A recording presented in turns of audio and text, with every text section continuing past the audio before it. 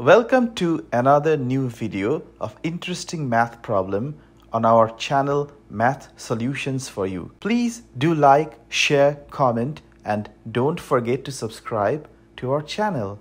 Three circles, each of unit radius, touch each other. What is the shaded area in gray enclosed by the three circles? And this kind of problem is pretty common in the geometry section of any standardized tests.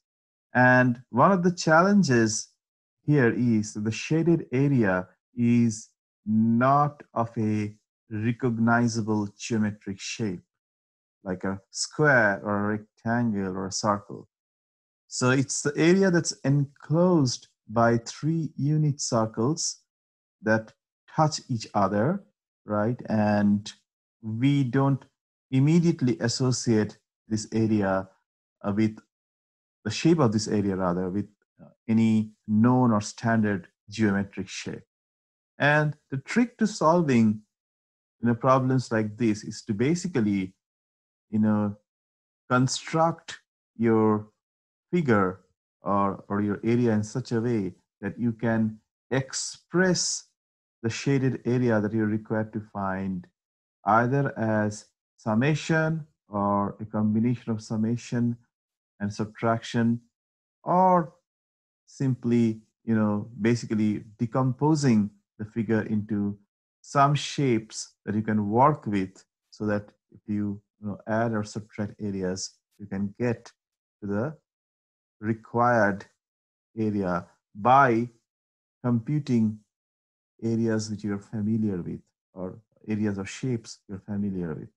So that's kind of a long way of describing how to approach this problem, but things will become more clear as I lay out what you can do in this particular case to have shapes that are more familiar to you and then solve the area problem.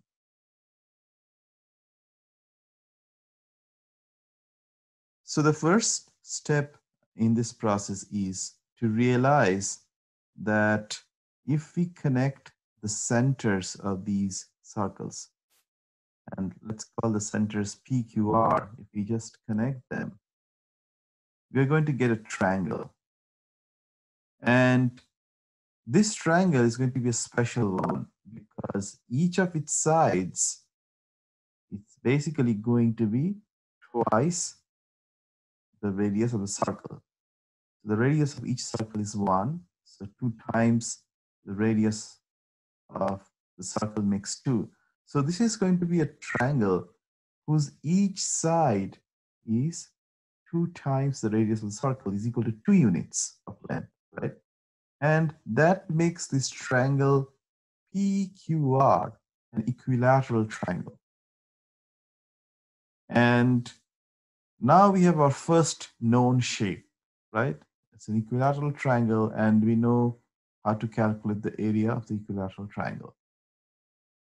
And it's worth remembering here that the area of an equilateral triangle of side A is simply root 3 by 4 a square. And here, since A is equal to 2, we can write the area of the equilateral triangle PQR as root over 3 by 4 multiplied by 2 square, which becomes root 3.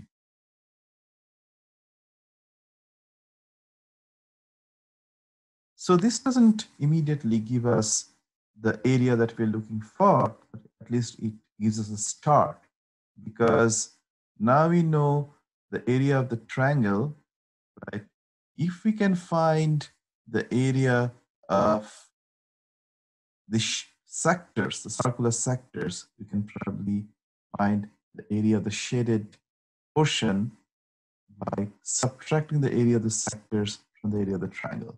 Now, since this triangle PQR is equilateral, each of these sector angles is going to be 60 degrees, right? Because we know that the angles of an equilateral triangle are all equal, and each is equal to 60 degrees.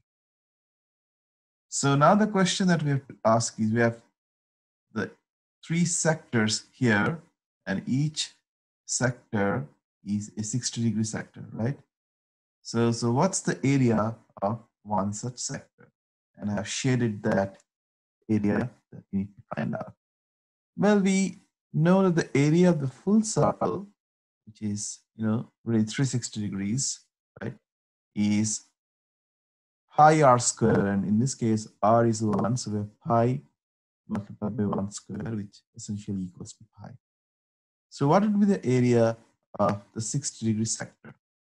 So area of one such sector would be simply 60 degree divided by 360 degree multiplied by pi, which comes to pi by 6, right? So that's pretty simple now.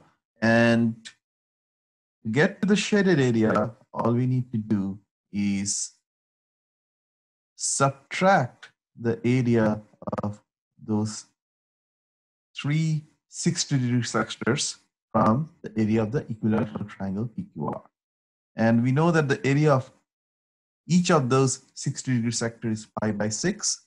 So altogether, those three sectors, their area would be 3 times multiplied by pi by 6.